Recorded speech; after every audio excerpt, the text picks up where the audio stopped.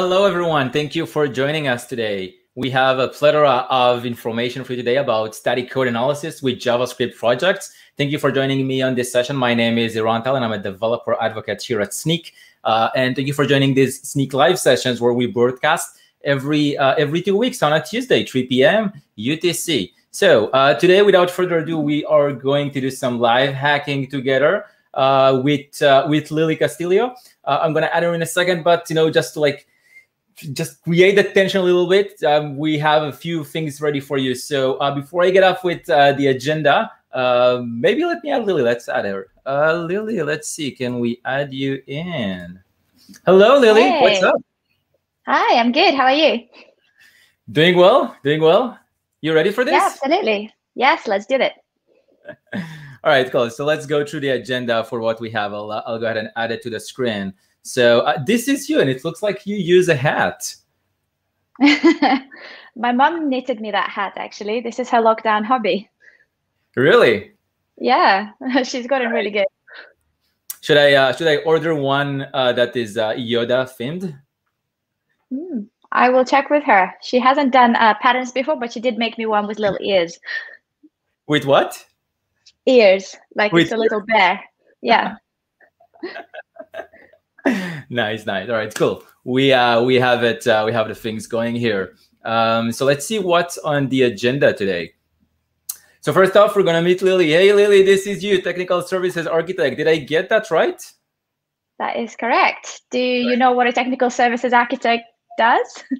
I have no idea, but I'm pretty sure you're gonna tell me in a few seconds. Absolutely. Cool. So we have that. We are going to chat about static code analysis for JavaScript projects, developers. This is basically the professional name for it. There's like SAST tools. We'll talk about this a little bit. You ran an interesting poll, so we'll go through that one and see, what people replied on Twitter and like what you asked. What are the Twitter poll results for it?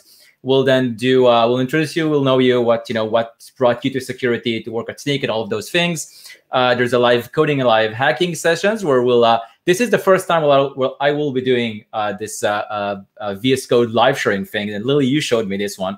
This is gonna be a fun one. Hope you're gonna fix all of my security vulnerabilities, or maybe we'll do it the other way around. We'll see. We'll see. Yep, this is it. And there's a surprise. There it is. Lily's favorite movie picks at the end. I know one of them. Actually knew the second one today, maybe. But you are in for a treat. So stay tuned until the end, and we'll go through them. You ready for that one? Did you prepare in advance? I really did not. So we'll see what pops up into my head when that comes around. All right, cool. All right, so let's get at it. I mean, let's start with you, Lily. I'll remove this. We can focus on you. Tell us a little bit. What is your background? Awesome. So I'm a technical services architect at Snyk, and I'll explain a little bit what that is because most people don't seem to know what what I do. Technical services architect basically means that I spend a lot of time with customers on customer calls, understanding their needs, and sometimes also potentially building custom solutions for them. This may mean adding something into the product outside of the roadmap, or it could mean building a custom tool, which is usually in TypeScript. And the idea is that I want to say a DevRel, but internally to sort of show Snyk what our customers are actually experiencing when using the product and what their needs might be, so we can tailor our features better for them. I love that. So you're basically on the technical services team right now because you want to move to DevRel at Snyk, right? You're planning to move forward. Is that a hint? Yeah, it's just one step towards DevRel. Well, they're always recruiting, so we're gonna be lucky to have you. So basically, if I got it right, you're kind of like enabling developers who are customers, like you're learning about what they do, what are their needs, and bridging, whatever gaps we have, like the product related features that they need. You're basically building that for the customers. Exactly. So sometimes you might build a feature on the team for a customer based off, a couple of needs. However, once you actually see the customer use the feature, you might realize that that's not quite what they were hoping for. So then it is part of my role to say, we have built what we believed was right, but now that we've watched them use it and watched the sort of the challenges they might be facing, it might be best if we tweak it over here.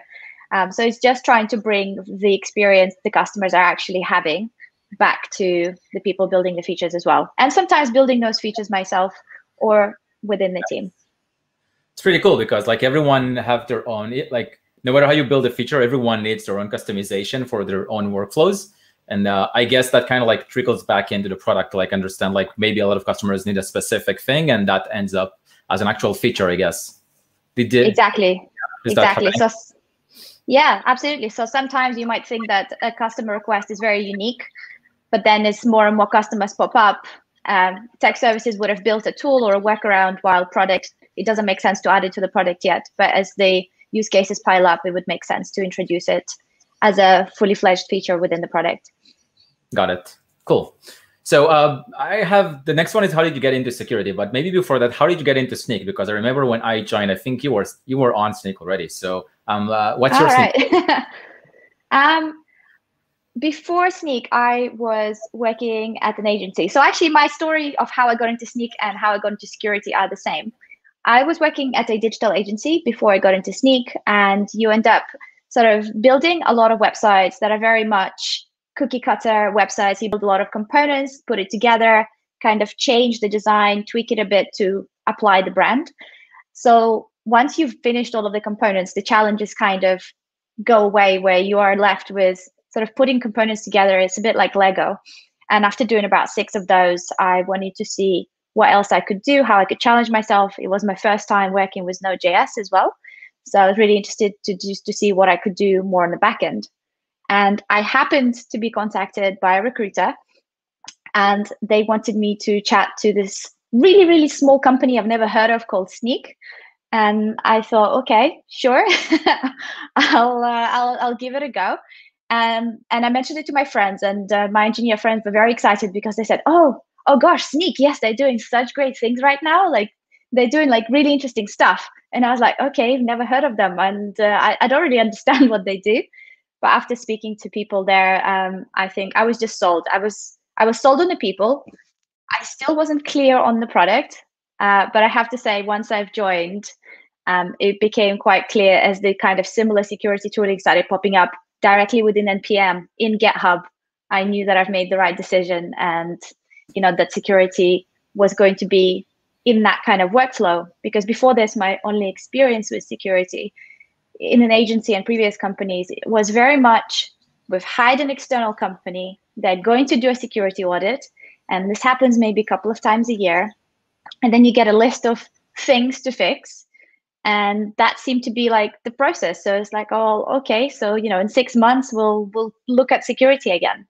And trying to learn more within the company, especially when you're in an agency, there's literally no time for you to stop and say, oh, let me just learn about the different vulnerabilities and how we can do this. It's time is of the essence there. The customers are expecting you to deliver on time as cheaply as possible, and trying to sort of do that there and educate yourself and educate everybody else around you just didn't seem possible to sort of make it, I need to become an expert on security so I can write secure code and also give secure reviews.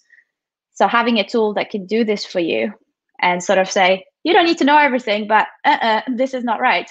Here's a suggestion, that makes it much simpler. Classic security issues, right, at companies. No one has time for it. They're not the experts, so they move on. Yeah. Okay. Well, glad we have you to build the tools to like make that better in the world. So thank you. And let me ask, what's a recent project you worked on? Oh, this one I'm very excited about. So it is very much in keeping with theme of security. Something that I've been working on recently as a special sort of feature in collaboration with product is something that we're calling Snyk Fix. So if you've used the Snyk CLI before. Let me share my, these are the links you sent me, right? So let me. Oh, great. Yes, please do. So if you've used the Snyk CLI before, you would have maybe been familiar with Snyk Wizard, where by running the wizard, it was asking you some questions on how you wanted to address the recommendations for upgrades. But we found that obviously it's quite tedious to go through if you have 1,000 vulnerabilities. You don't want to click yes on each one, or you don't want to decide. You kind of want to say, look, if it's fixable, can you just fix it for me? Apply the recommendations. And that's exactly what Snyk Fix does here. So we're working on a way to automatically apply the recommended fixes for, at the moment, it's Python projects. So that means that you, without doing anything, you can run, instead of Snyk test, Snyk Fix, which will run Snyk test behind the scenes for you, tell you what's vulnerable, what the recommended upgrades are, and automatically try and apply them for you as well. So then you can just commit and open a pull request and get on with your day. That's pretty cool. So that's basically kind of like shortening the time that you go to like fixing something with Snyk Code IDE. This is basically try to fix it automatically. So is this not on, like I see this is on the open source Snyk CLI. So this is there, it's merged. Is this all like already out? So this is out, but at the moment it is in the closed beta. Okay. So we're trying to get a little bit more feedback to make sure that the output is, you know, meaningful, that opening the pull request with the output provided makes sense before we create it as GA. So I'm very excited, but this should be happening soon. We're also considering kind of like a trial self opt-in potentially for this feature too. I love it. This is great. This is how do I get into this beta program and the feature flag? I will message you. All right, cool. Okay, what else do we have today? So, oh wait, no. Before that, I have for you a question as you're sipping through the drink. What is your prediction for 2021? And this can be anything. This can be a sequel to some movies that you like, or anything else. Okay. I have had a chance to think about this one, and I think there is a tool that I believe will become more popular this year. It's called Rush.js.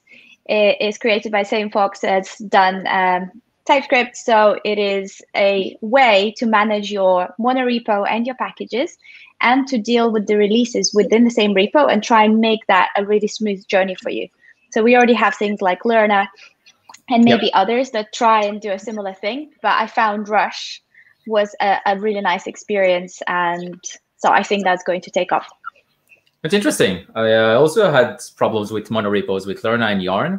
So is Rush like the solution for that? Is this like based on NPM or unrelated at all to the package manager? Unrelated to the package manager. You choose your package manager. You configure it how you need to be configured, and it sort of handles the automatic bumps, upgrades, helps you set up your CI, and helps you do the releases the way that you need to do. So instead of having 20 Git repositories, you might just have one with 20 packages in it. I like it. We are going to add the links afterwards in the video description. Rush.js, was it? Yes? Yes, I will share the link with you. Oh, there we go. Rush.js.io. All right, cool. So what's next for us? We have gathered here to discuss about static code analysis for JavaScript developers. And what was your experience with that one? Let me share one of the tweets. Like you started out with tweeting about this, right? This is the other day, basically. Almost 100 votes. So we've got people here. You want to talk about this Twitter poll a bit? Yeah. So I was curious to see whether other people are already sort of doing something within their everyday workflow, as they're writing code. As I said, my previous experience has very much been every 6 months, we'll pay some company, they'll come in, they'll scan the code, they'll, try and poke some holes in what we've built, and then they'll give us some feedback. And I am surprised to see that, about 26% still are like, what is static analysis? What are you even on about? I don't know why I'm surprised, but maybe it's because I am in the security industry, so my view is skewed now. I'm really happy to see 42% are saying that they do this all the time. So that's really amazing. And I think someone shared an example of how they do this as well. They did? And the other, I think maybe, I remember seeing a response. Yeah, here's my setup. Okay, right. With the ESLint config, that's interesting. So that's basically using the linter to find issues. Interesting. yeah, so it's good to see that there is a high percentage of people that are already just doing this as their day-to-day and have automated it away. So it's not a 6 months report from now on. Yep, and I see what's going on there. Okay, interesting. So we can talk about what is static code analysis, and looks like there are some rules here. What do you think about static code analysis? Like, did you know about this term before you joined like Snyk and the whole security space? I did. However, as I mentioned, in the places I've worked in, it was a thing that you know about, but it wasn't the thing that happened to you every day, and it wasn't the thing that you just did every day. So I haven't had any experience with static analysis tools until now at Snyk for that reason. But also, I haven't been an engineer my entire career. So maybe if I did go into becoming a Java developer, I would have then experienced sort of static analysis tools. But after university, it didn't feel like the right step for me. Got it.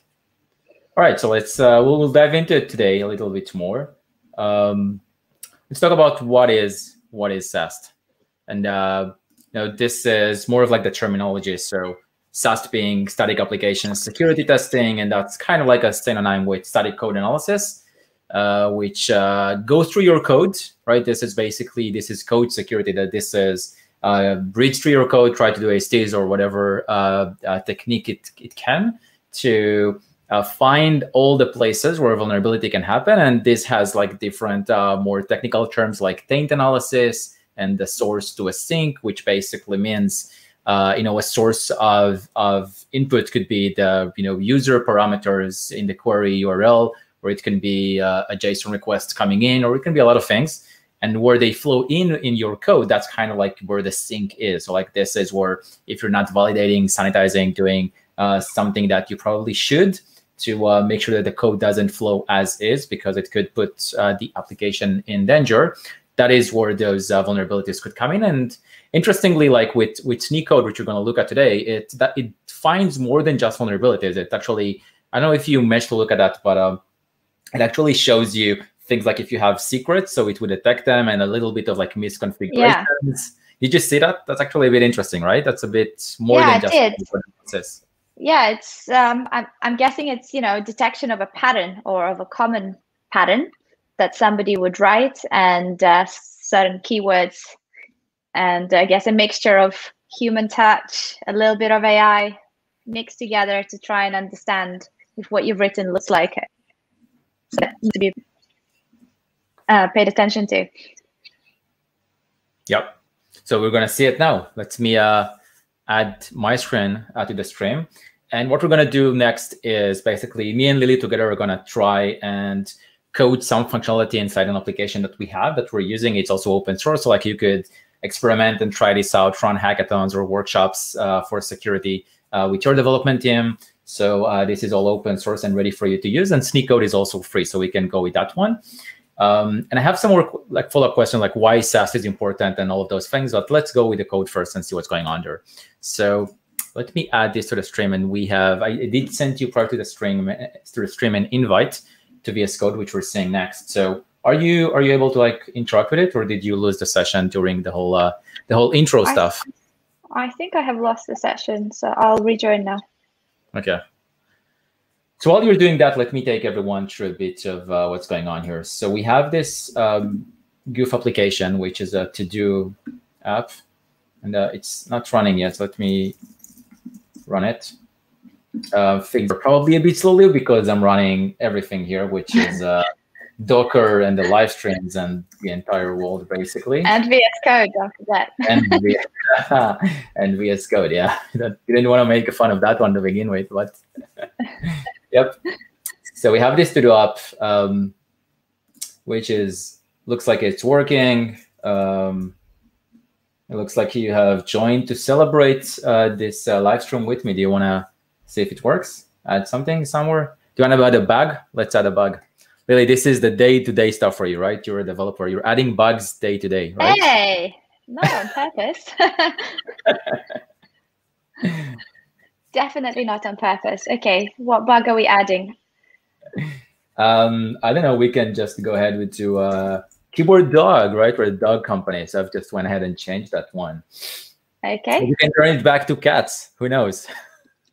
Woof. Oh, there we go. That's a secret CLI thing, right? If you use the Snyk CLI, that's a commander.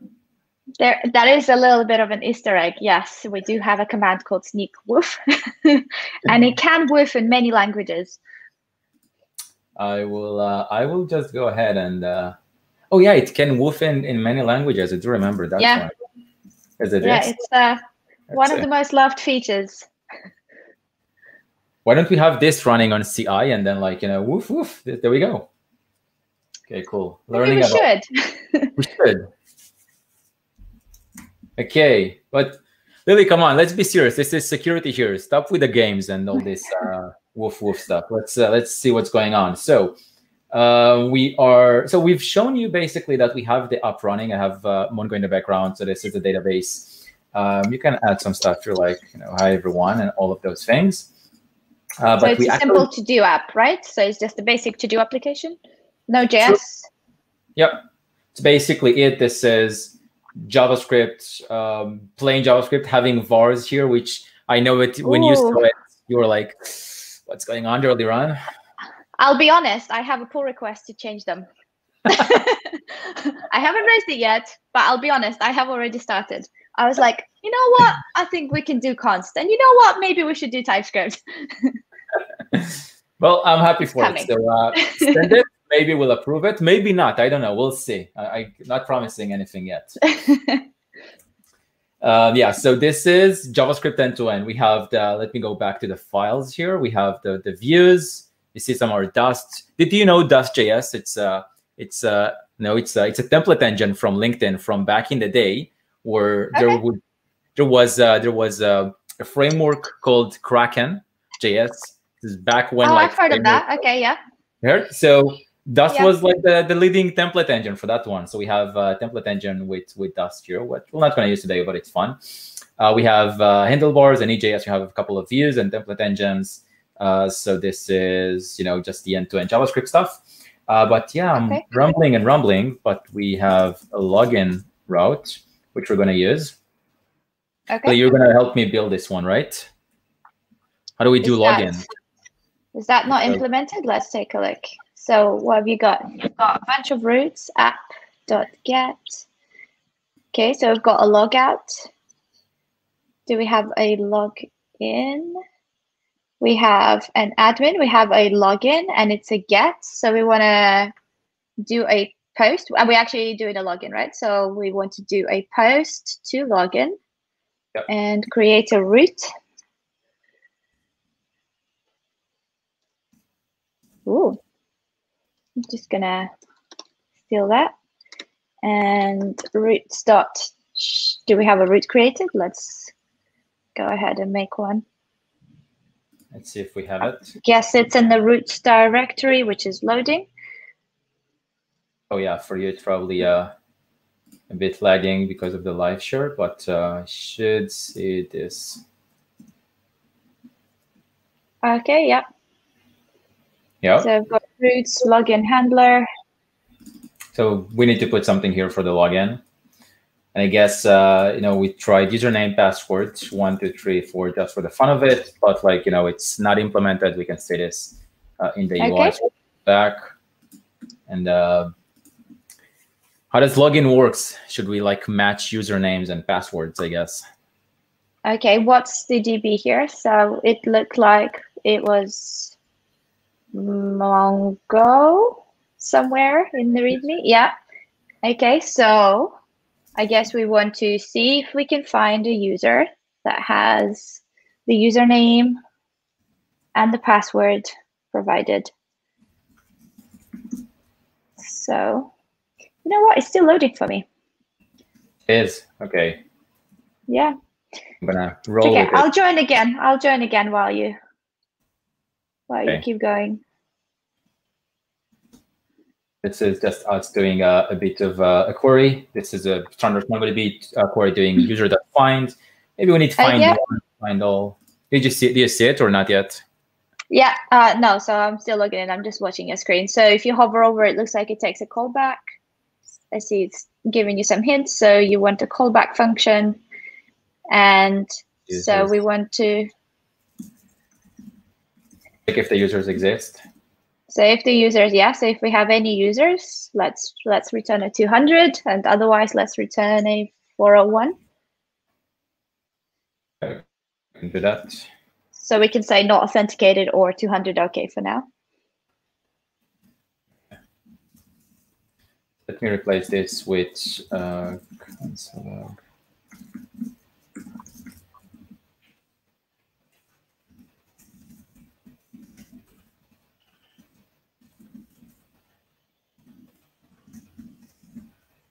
Okay. So I've got a very basic response. Do you have any users in the database? I think it should have seeded them because I have this MongoDB thing with, there you go. It should be the username and the password. Okay, excellent. So let's, okay, so we can do that. All right, cool. So that's right. I think, did I run it? Not running the app yet. Or I am, but it's in the other view. You run it in dev mode. It should restart. And save. Okay, and I'm back. Yeah, let's see what's going on. So now admin. Snyk. This was the password. 401. Maybe that wasn't the password. We can go back. Super secret password. That's the one. Okay. All right. So it's not showing anything, but this is the 200. So that looks like success. Great. Are we done? This is, should we ship it to production? Yeah, why not? Well, it looks like we actually have a little squiggly line under user.find. Do you want to show us what the issue is? Yep. Let's see. Show this suggestion, Snyk. And this one, yeah, remove this one together. So this is the Snyk Code IDE one. It says, do you want to read this to us? Like what's going on here? Unsanitized input from HTTP request body. And I do wonder how many times people just go ahead and call it just like that. Because, I mean, why would you expect that you can't just pass in whatever you want? Right? True. It looks easy enough. This may result in an SQL injection vulnerability. Okay, so I guess we would like to try and do that. Okay, cool. Let's see. It's interesting though, like why do we have an SQL injection here? I'm gonna close the Snyk suggestion here for a second, or please tell move it over to the right so it doesn't bother us too much on the UI. But really, like the question is like this is MongoDB, so unlike SQL where you would concatenate strings, which is something like a classic SQL injection. So select, you know, from users where username. Right, I'll do something like this. Username. Under. Something like this and password. Now, while this might be coming from, right, this username thing, sorry, this body password, request password. And yeah, you could like pass in something else in the password here that's a string that's like, well, you know, maybe this will be the password will be here, something like closing this this whole query parameter, a single query parameter for the query, then, you know, doing or 1 equals 1, and then like exposing of all of the rest using a comment. And this might work. The question is like, it's not the same here, right? Because we're passing and like this is objects and we're passing some string to the object here. It's like there's nothing to close and concatenate. So like, why would this be an issue? I'm not sure, but what's the first thing we should do? Like, should we try and validate and sanitize information? I mean, we could definitely do that. Or if you wanted to see how we could exploit it, we could, I guess, take a look at the code behind user.find to have a little peek of what it's trying to do. But also, why do we think we need to sanitize it, right now? Yeah, I was just thinking. I guess we wanna see what horrible thing we can pass to it to make an SQL injection, which sounds like we'd want to be able to run a query. True. How do you feel about? Let me put you on the spot with it. Like if I do validator, which is I have a validation library here. Let me take you through this. It's an open source one. Okay, I can use this. Validate.is email. I'll make sure that request body username is an email. Okay, if that works, let's go in here. If it doesn't, we'll should we 400 or that? Know. Yeah. Yeah, whatever. Bad request. So what does it say? So it double checks if the username is an email. Okay, nice. This is a good one. Do you know validator? Let me show you that. Yeah, let's have a look. No, I don't know what that does. Validator is, I'll follow you if I can. Yep, there we go. Validator. I think it's not this one specifically. Let's see if I find this one. It's validator.js, or is it validator? That one seems awfully odd. Is this an internal library? Oh, external. No, it's an external, but I don't want to sign in for Snyk. Okay, that explains why it's showing me a bunch of types when I click through. I think it should be, which one is it? I don't know. Okay, so we also want to see not an email. So now if we try and pass anything other than an email, it should complain. Oh, I see you've updated this. Yep. Yeah. We're basically validating this, and like, I mean, let's see what's going on when we try to run a query there. I mean, let's go here and see at all if this works. So admin. Okay. Just gonna return early if it's not an email, so we can skip the nesting. Sounds good. Okay. Okay, so if it's not an email, we bail. What else do you think we want to worry about? So let's try giving it not an email. And let's see what's going on. Yeah. Let me open this one to see that we've got it working. PG, let me save it just so that it. There we go. And okay. So that's 200. Let's do it again. Without an email, even the same password. I think it's okay. Hey, that works. Great. And not an email. Great. Okay, so we have validated for that. What about the password? Do we want to validate for that as well? I don't know. It's a password. What could go wrong? I say continue with this. Okay. All right. I mean, really, a password is just a password, and it can be many things. So, like, it could be not even ASCII characters, because people might use their own like languages and weird characters and like weird lengths and whatever. So I'll skip it. But I want to show you like what happens when when people think that and they don't actually do anything about it. So to do that, let's try and replicate this login experience through the terminal here. And I'll open a different one here, which we have. I'll go ahead and start adding maybe some curl to the request, just to like see what is going on there. So yeah. And I guess given it's an SQL injection, we can try and write some SQL. Yeah, I mean, I'm just going to submit the form. Not even an SQL, I'm just going to submit the form and send some data into it. So I know I'm going to need username equals something, and password equals something as well. And that's going to close, I guess, my request. I'll pipe this over to HTTP, which is a nice little tool for the CLI, and send this over to host 3001. And was it login? Yep. Okay. That's it.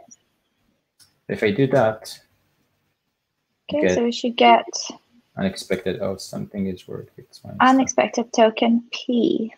That's why. Oh, for passwords unquoted. Again. Okay, unauthorized. And it got it, and we can see like this is what we sent. Let's see a correct login. Super secret password.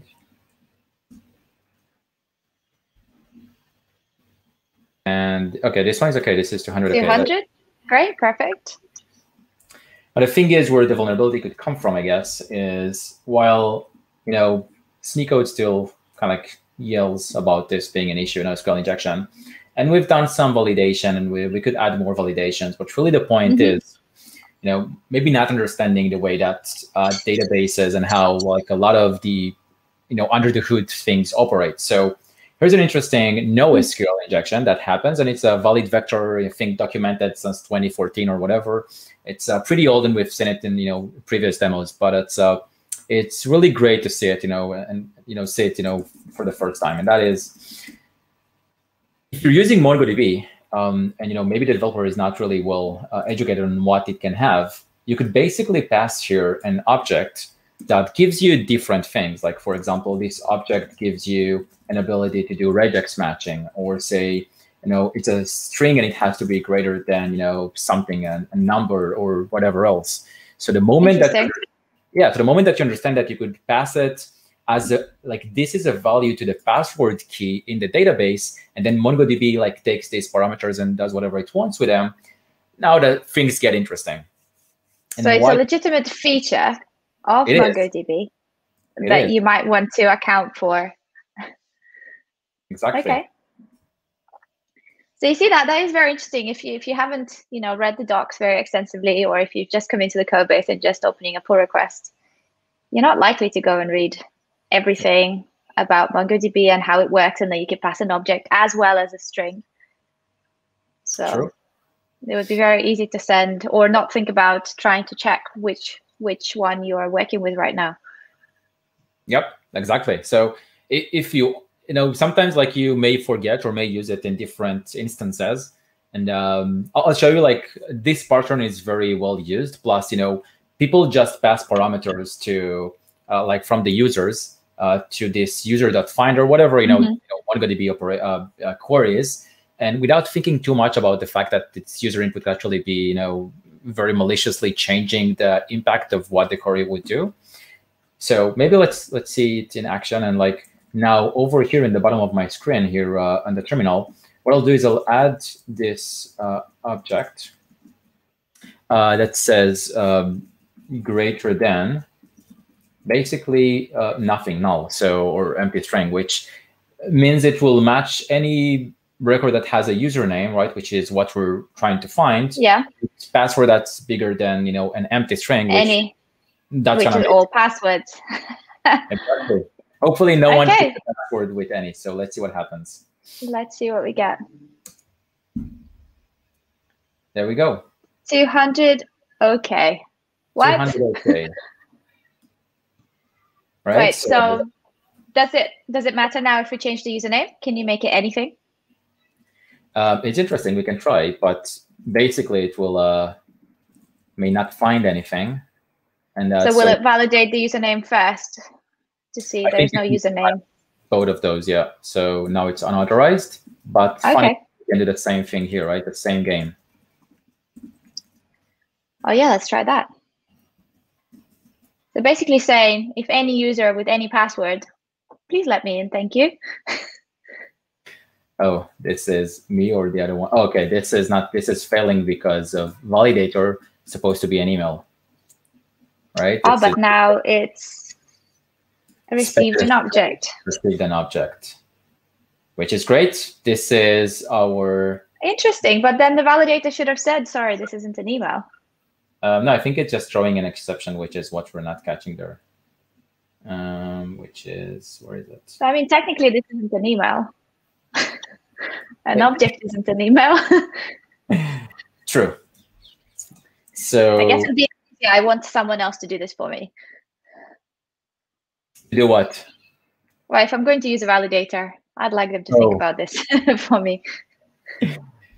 I love that you're saying that, because apparently there's a vulnerability in validator is email. So I could actually have, exploited the fact that you're using validator in a vulnerable version, not even going to this one. So this is where the Snyk code, the Snyk test for the vulnerability that I have kicks in and checks, whatever I have. And maybe if I used your feature flag of fix, it would automatically also fix them for me. Lily? We don't support nodes yet. Otherwise, I would have absolutely enabled that for you already. So Python projects for now, only poetry, pip and pip. Well, thank you. I will. I'm not going to become a Python developer, but thank you for the suggestion. No, I can give you some Django tips. Nope. But look at this, like validator, the version that we're using is vulnerable to regular expression denial of service, which I will not attempt right now with, DOSing my own local environment with everything running here. But we do have it.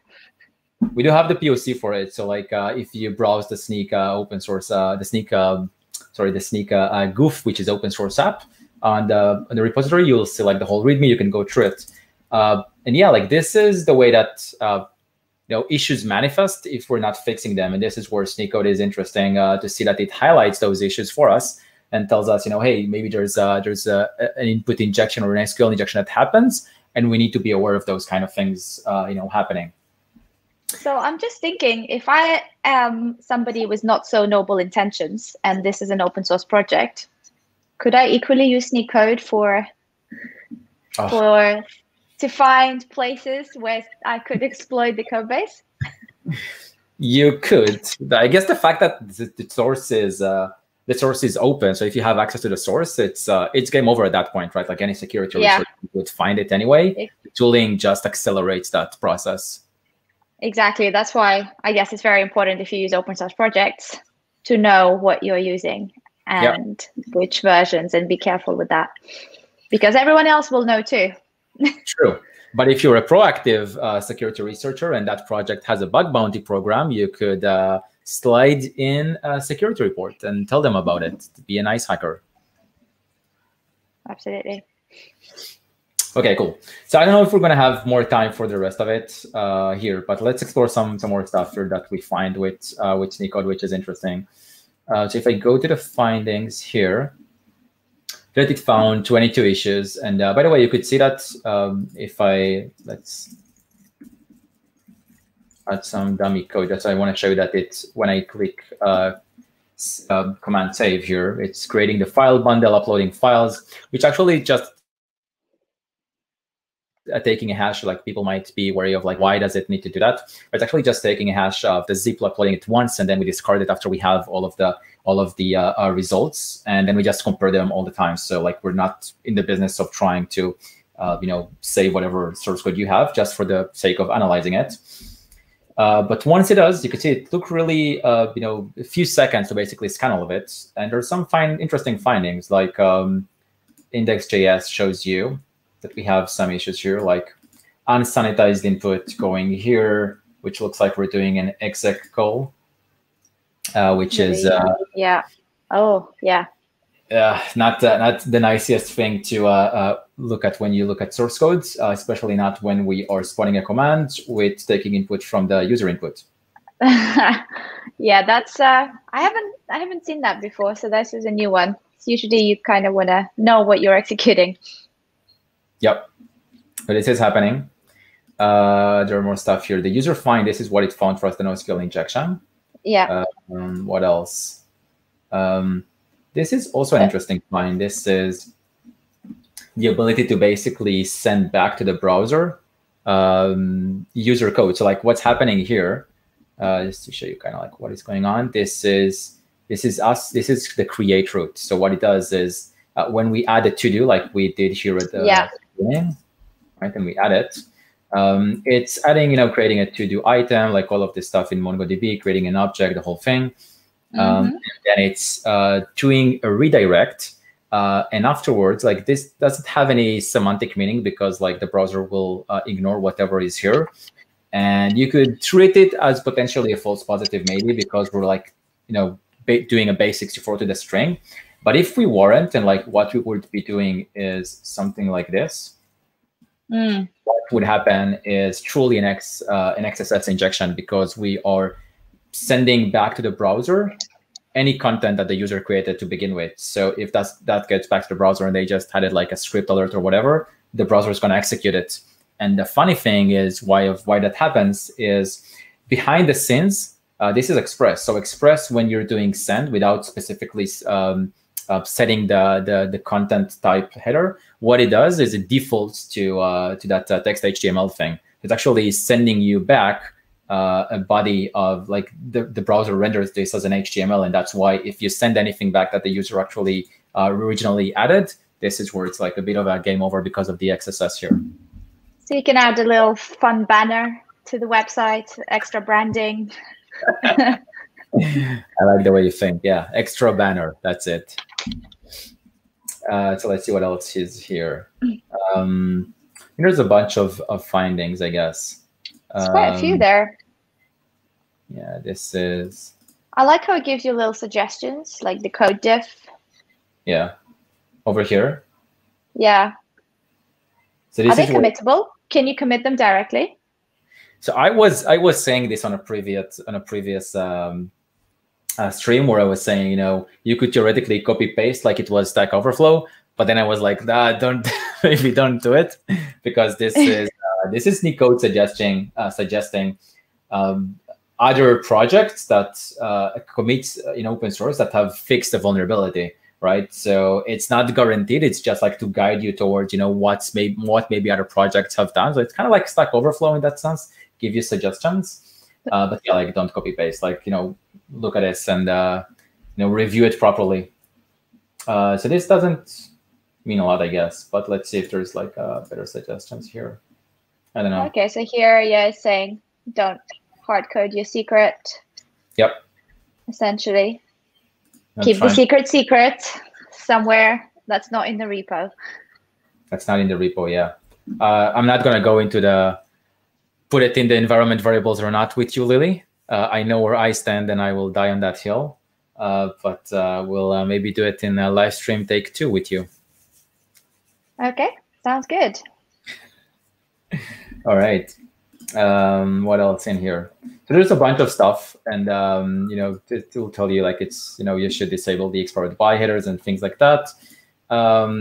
It found some issues. So I have some dummy test here, and it found apparently some like do not hard code passwords in code. That it found things like this. See the wiggly line behind password, and then this is kind of like my password, but it's a test file, right? This is spec.js. And so the way that you would deal with it, like first of all, I guess it's a false positive to begin with, right? But it kind of like hints you that it says, it's a security issue, but in test, maintenance, test, mock, it gives you some tags to like let you figure out like, what it belongs to, like where did it actually find it. And so, I mean, if this is a valid, false positive, well, first of all, we could say, help the team, let them know. But more of this, like I might just want to ignore it in this file. And the moment I do it, like it's adding this thing here, just a comment that, the next time it scans it, it's just gonna figure out that it needs to ignore it. And I can give it even a reason of why am I doing this. Oh, nice. Similar to like a TS ignore or. Yep. And there we go. Like kind of linting rules. Oops. That's pretty great. cool. I'm very excited to start using this. So on our team, we're starting to think about how it needs to be just part of every day. So this is quite new to us as well. So we're also trying to make sure that every line of code that we write has Snyk Code run on it. What do you think? You're going to find a lot of issues or not? I want to hope that no, but the reality is that we're all human. There will be something somewhere, probably. I just hope they're false positives and we can mark them as ignored. But we'll see. Okay. All right. I'm hopeful for that one. But if you do find some interesting stuff, it's always, you know, the security vulnerabilities that you find today are good stream content for me for tomorrow. So. For tomorrow. Are you exploiting my mistakes for stream content? Only if it's fun, you know, only if it's fun to show it in the live stream, and you can go here and you know, share what you found. Or not, I don't know, it depends. I'll let you know. Yeah, I'll let you know what we find. We'll see. All right, maybe cool. There'll be something quirky in there that I haven't seen before. Are you, by the way, going to use it in the CLI like this, or were you thinking of waiting for the GitHub integration?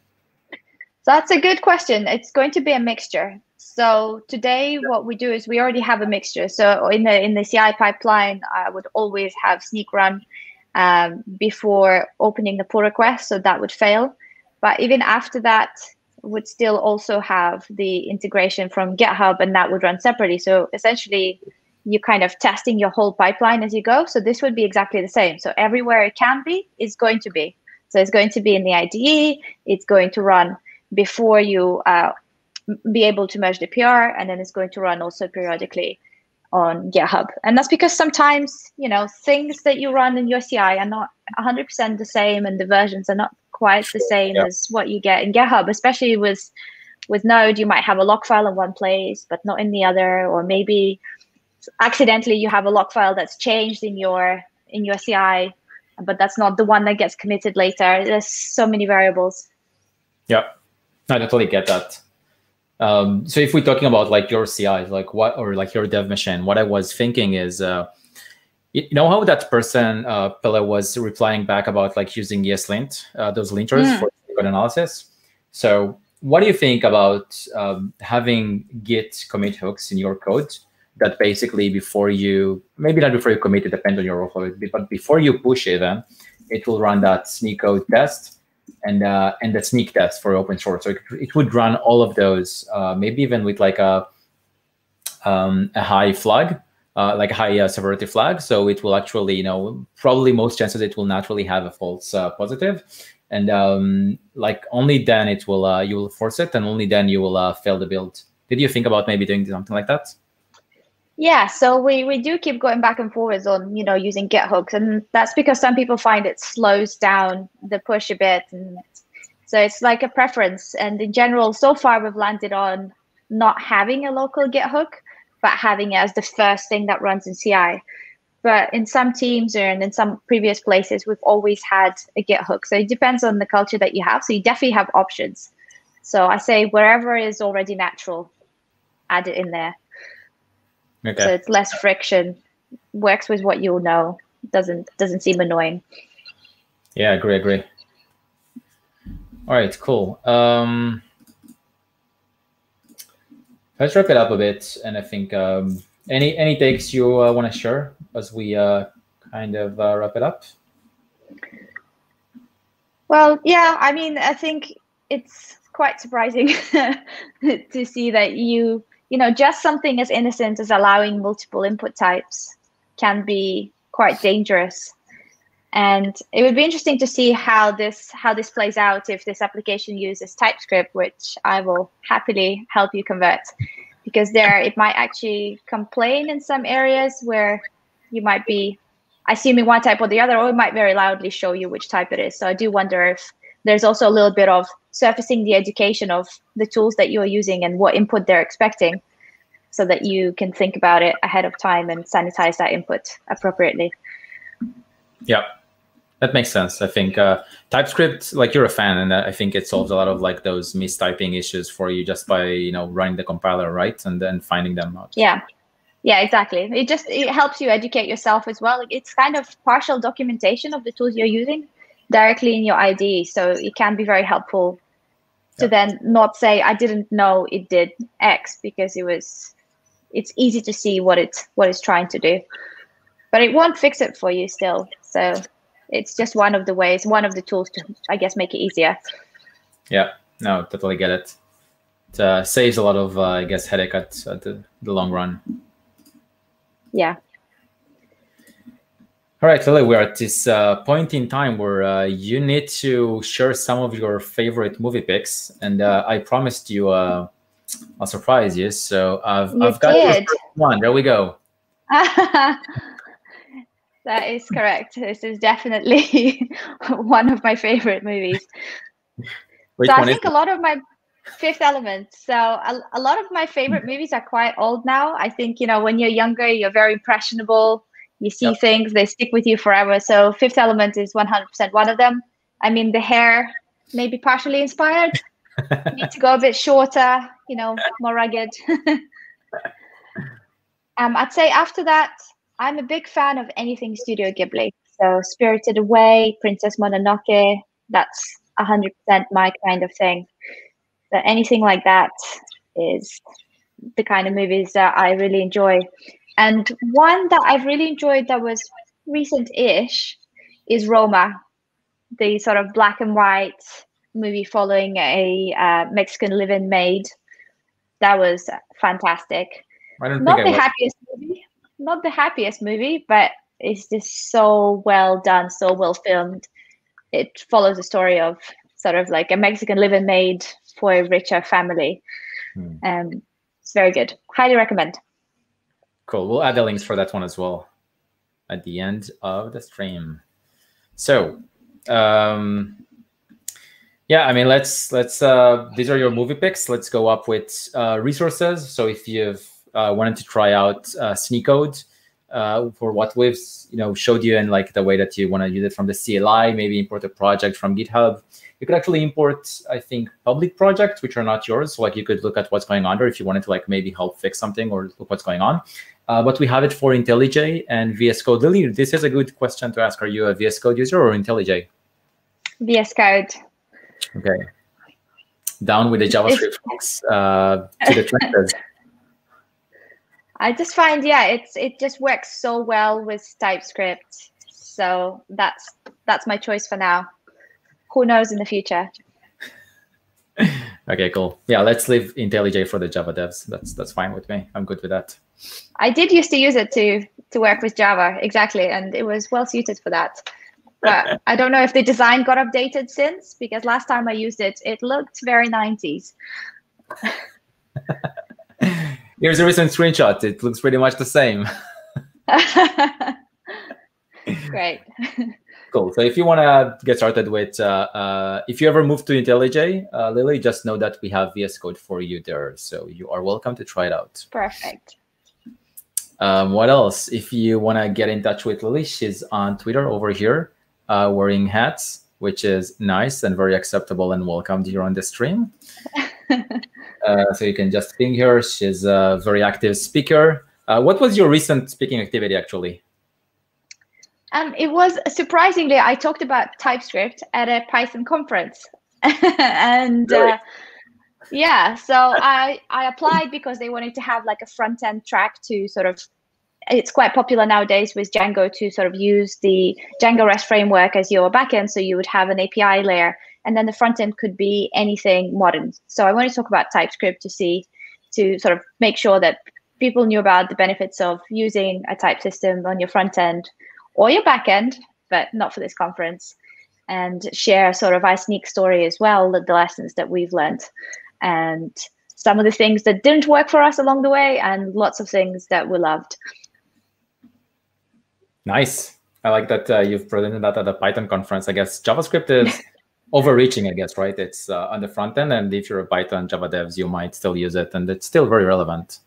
Yeah, for sure. I think React with a Python backend is quite in right now. Interesting. Okay. Didn't we move from React to Svelte or whatever that name is? Maybe I'm behind now. I need to catch up. All right, a lot of weekend reading for you. Cool. All right, what's next for us? Let's see. Okay, so yeah, if you were gonna sum it up, if you want to follow up on the live streams in the future, we have them on that URL. Just basically, if you Google Snyk live streams, you'll probably find this. Look at the upcoming sessions that we have for you. It's going to be more hacking sessions, more live coding. We'll try different apps, different things, show you how the vulnerabilities take place and how to how to mitigate them as well. So without further ado, I'm getting to the end of it. Thank you, Lily, for all the time, like walking me again also through all of these vulnerabilities and making sure that things are working well and vulnerabilities gets found. And thank you everyone for joining the session today. Thank you so much for having me. This was really fun. For me as well. So see you next time, I guess. See you next time. Bye. Bye.